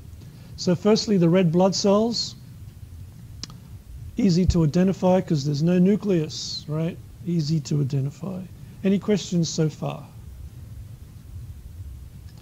And the very early forms of red blood cells are the reticulocytes. So once the normocyte, the normoblast ejects the nucleus, what's left is the reticulocyte. And we can see, if we stain with a supravital stain such as crescent violet, we can see remnants of RNA, either individual or rough endoplasmic reticulum RNA that has remained in the cytoplasm. So then if we see this RNA material and also look at the larger diameter of the cell, we would recognize this as a reticulocyte. So then with a little bit of time, this RNA will break down and the cell will shrink a little bit in size down to then what we recognize as a red blood cell, an erythrocyte. Any questions on this one? Okay, so here's the scanning electron micrograph of some of these structures. Here's our red blood cells, donut shaped, nice flexibility. Here are some little platelet fragments, and this is a lymphocyte. Any questions? Okay, so then these are the guys we have to be able to identify. The top three are the granulocytes, the neutrophils with some granules, the eosinophils with the eosinophilic granules, the basophils with the basophilic granules, and of course all three of these also have lobulated nuclei. So it's the combination of the granules and the lobulated nuclei that allows us to classify these as the granulocytes, as written here. In contrast, the A granulocytes don't have prominent granules and they don't have typically a lobulated nucleus. The monocyte might have kind of a weird shaped nucleus, but it's usually not particularly lobulated. So you would identify the monocyte because it's not any of these other four cell types. Okay, that's usually the way to do it. Any questions? Okay, so here's our neutrophil. We can see the highly lobulated nucleus. And the cytoplasm contains neutrophilic granules. They're not strongly eosinophilic. They're not strongly basophilic. So we would say this is a neutrophil. Any questions? Here's more neutrophils. Okay, lobulated nucleus, lobulated nucleus. Here we have that bar body, the X chromosome that has been ejected to one side. Any questions? Say again? Yes, this arrow is on the bar body right here. Questions? Okay, so here we can see actually a band cell next to a more mature neutrophil. So this band cell, there's, maybe you might see normally 1% of band cells in the normal blood as they've been released from the bone marrow cavity. And so then this nuclear material will become more lobulated, and so then we will recognize this cell as a neutrophil based upon the neutrophilic granules in the cytoplasm. And of course, most of the time we're going to see band cells of the neutrophilic form because, remember, most of the leukocytes, most of the nucleated cells in blood are neutrophils, 70%, right? So most of the time you're going to see neutrophils. You're not going to see basophils or eosinophils, hardly ever, because they're so infrequent. Yes? What's the same size? No, the neutrophils, basophils, and eosinophils are different sizes. I think the basophils are the biggest. Then maybe eosinophils and neutrophils probably the smaller. There was another question.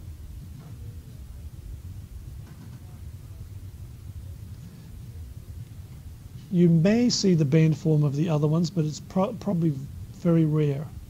They do exist. You may see the band form of a basophil and an eosinophil in blood, but highly unlikely because remember, they're like just a couple of % or less of all of the leukocytes, whereas the neutrophils are 70% of the leukocytes. So if you see a band form, just based upon percentages, it's most likely going to be a neutrophil. It is possible to see a basophil or eosinophil band form, but highly unlikely. Yes? Yes, this is a neutrophil. Yeah, because of the lobulation. Any other questions? Okay, so here is a section, electron micrograph section through a neutrophil. We can see the different types of granules, the specific and non-specific granules. Okay, the non-specific, these would be like lysosomes, and more specific granules, lighter stained.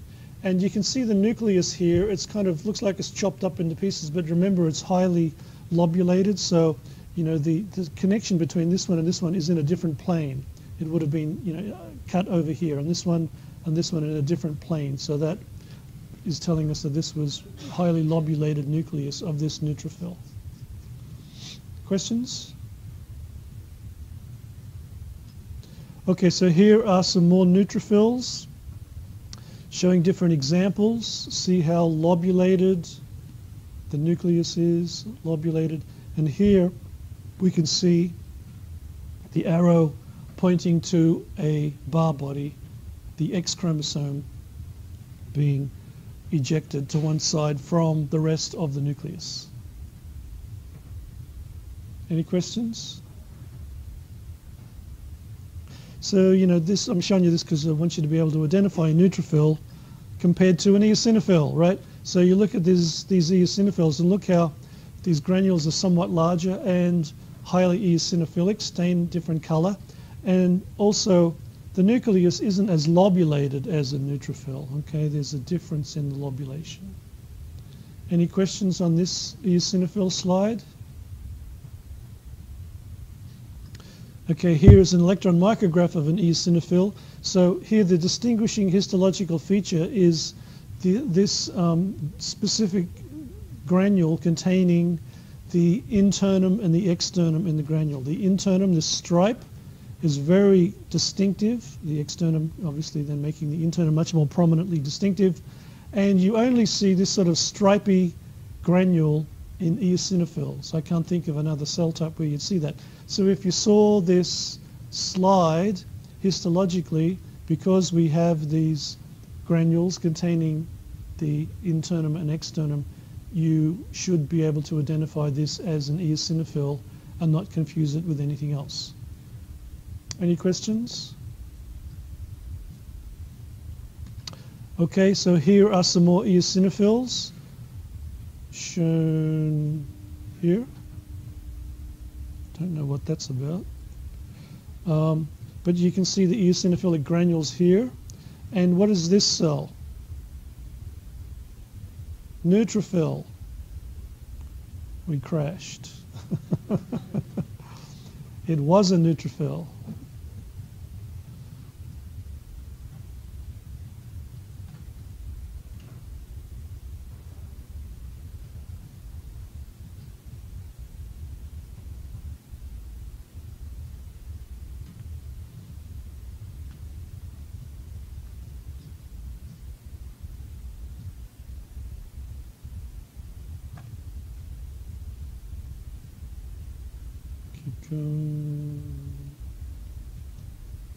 Go up. That's that one. Yeah, this one. This one. Is it? Was it that one? Yeah. No, not that one. That one. Yeah. Okay. Thank you. Because this is a neutrophil because we see firstly the lobulated nucleus, and the granules aren't anywhere near as prominently stained as this adjacent eosinophil, and also we see this bar body, right?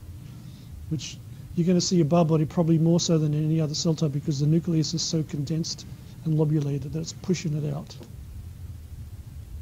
And here's another neutrophil. Here you can see the granules containing the stripiness of the eosinophilic granule. Any questions on this one? Yes?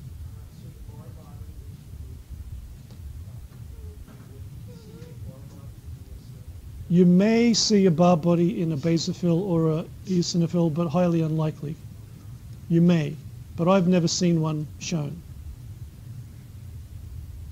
chances are it's going to be a neutrophil. Question?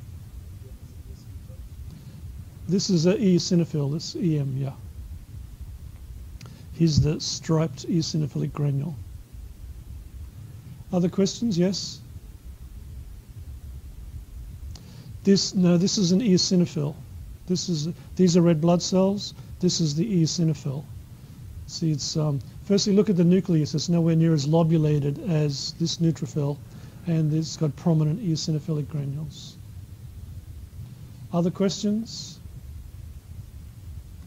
Okay, basophils. Basophils, the rarest of the leukocytes in normal blood, and very prominent basophilic granules. You can see how prominent they are. The nucleus is lobulated, but at the light microscopic view, not always so easily to see. You can see these prominent basophilic granules. Any questions on this one? Now, here's a bunch of basophils, different appearances. You can barely, or if at all, see the nucleus because the basophilic granules have just completely covered the nucleus here. But the basophilic granules are huge and they're dark purple stained. Okay? And in this electron micrograph, you can see how big these basophilic granules are.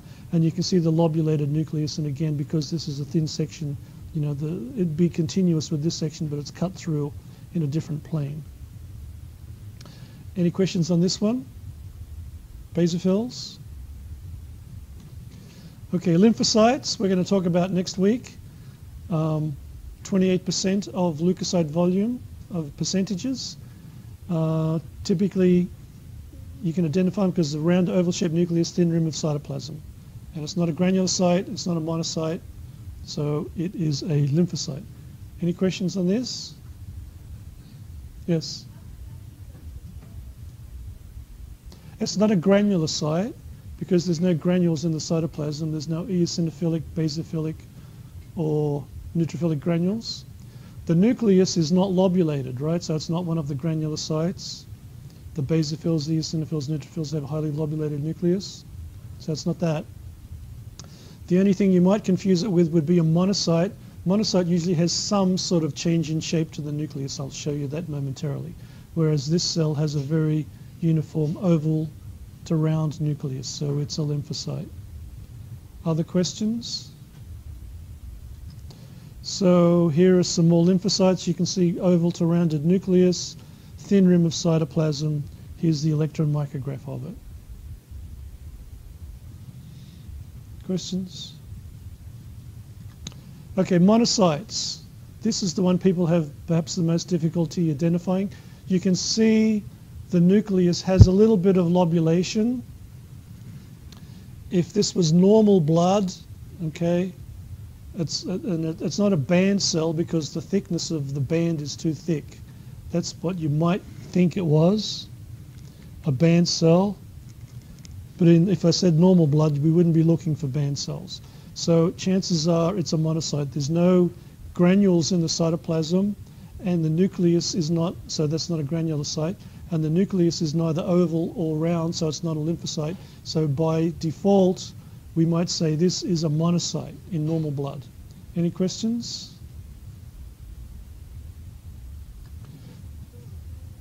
Say again. What did I say? What was the answer? You might mistake it for a band cell, an immature neutrophil, but it's a little too thick for that in terms of nuclear width. Yes?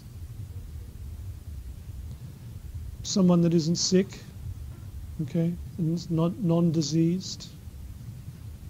So here are a bunch more monocytes. You can see that the nuclear morphology is quite variable, okay? But this is normal blood. So we're not looking at precursors of hematopoiesis here. We're looking at normal blood. So again, we don't see prominent granules. So it's not a granulocyte. So that eliminates 3 cell types. We don't see a round to oval shaped nucleus. So it's not a lymphocyte. Here's a lymphocyte next to it, right? So if I showed you this slide, you say, hey, this is a lymphocyte. What is this? That's not a granulocyte, so it must be a monocyte. Okay? Any questions on this one? I like this slide because this looks like a duck. You've got the beak and the head and the neck and the body and the tail.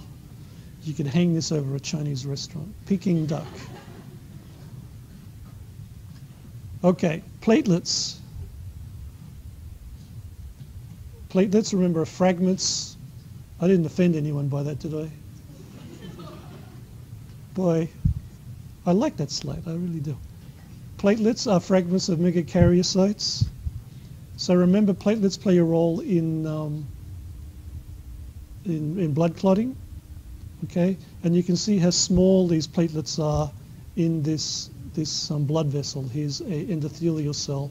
So this is, and there's no nucleus here, this is just fragments. And then if we look at an electron micrograph of a platelet, you can see there's the hyalomere at the perimeter. So these are microtubules and microfilaments, right? Microfilaments are actin filaments. They kind of hold the structure together. And then in the middle we have the granulomere with different types of granules that can promote blood clotting. Any questions on this one? No nucleus though, right? Okay, bone marrow, remember this is bone. We hopefully can recognize bone, the spicules and trabeculae of bone. And then the marrow is within the bone itself, the marrow cavity. And if we see yellow marrow, that means that the person is a bit older and the hematopoiesis is not as active as in a younger person. Bone marrow smear, if we want to look at it. Bone marrow smear, again, you can see all these different hematopoietic components. I wouldn't expect you to be able to identify them at this level of resolution. It's a little bit too low. People that do this are experts in the field, and of course they use machines these days also to help them identify things.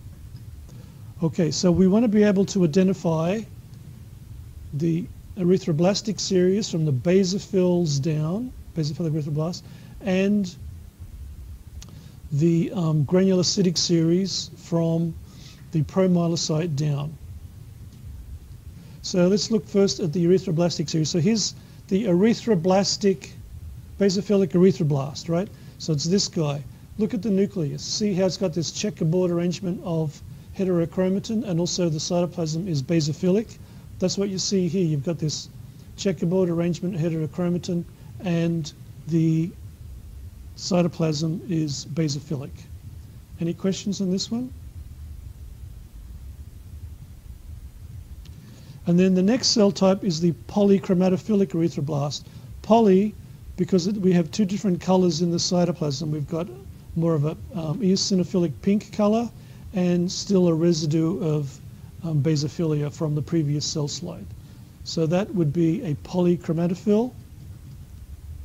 Any questions on this one? And then beyond the poly, we start to get the normoblast. Normoblast typically is pretty easy to identify because the nucleus is completely condensed. Okay, it's really small and condensed. And also you can see it's a little bit eccentric. It's off to the edge because remember the normoblast will eventually eject the nucleus. And here is the nucleus on the perimeter getting ready to be kicked out of the cytoplasm. Small nucleus, very condensed, uniform staining of the nucleus. Any questions on this one? And then once that nucleus is ejected, we have a reticulocyte with remnants of RNA. No nucleus, remnants of RNA, which can stain up with a vital stain such as cressyl violet. So if we see this cell with blotches of reticular material in the cytoplasm, we would recognize that as a reticulocyte in comparison to the more mature red blood cell once that RNA, that reticular material is degraded. Any questions on reticulocytes?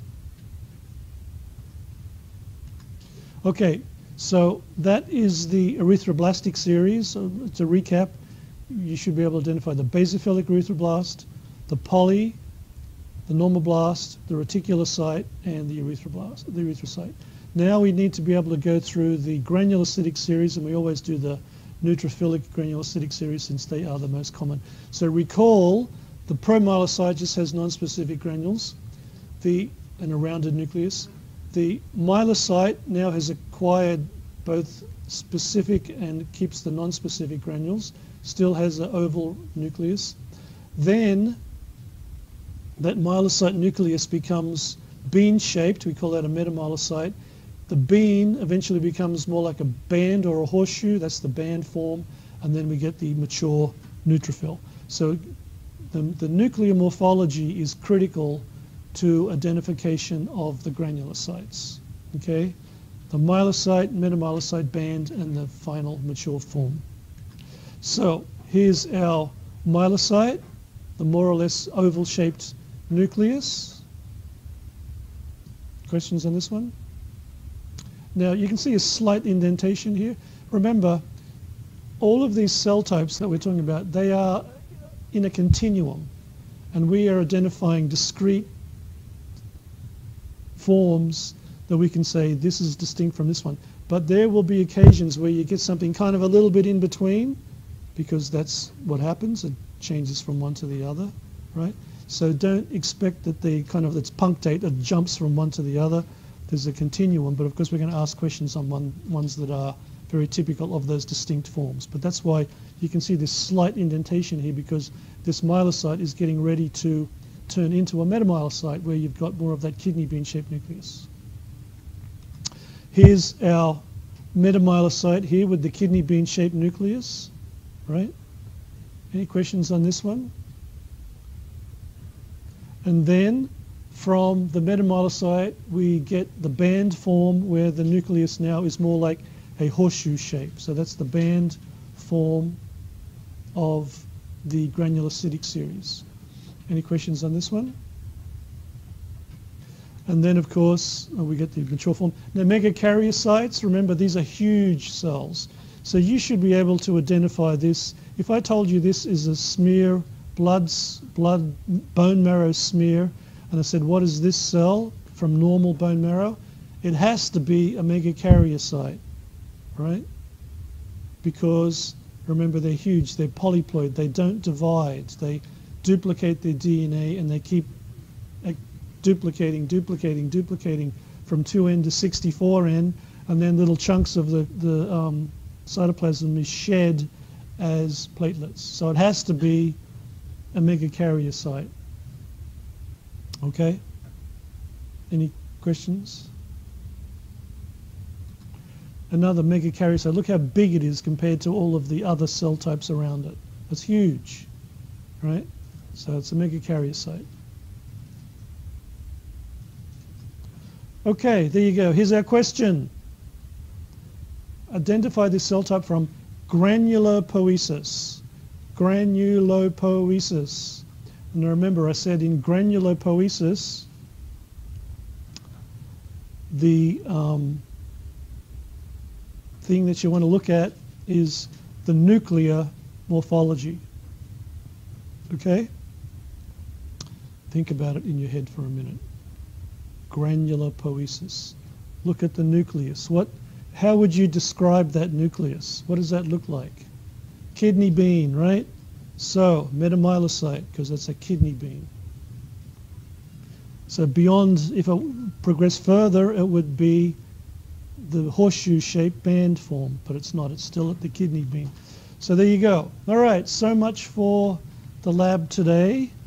And then next week, we have a continuation where we're going to look at the distribution of the we're going to look at the immune system, lymphocytes, and also the distribution of these different cell types within the immune system and the organs of the immune system.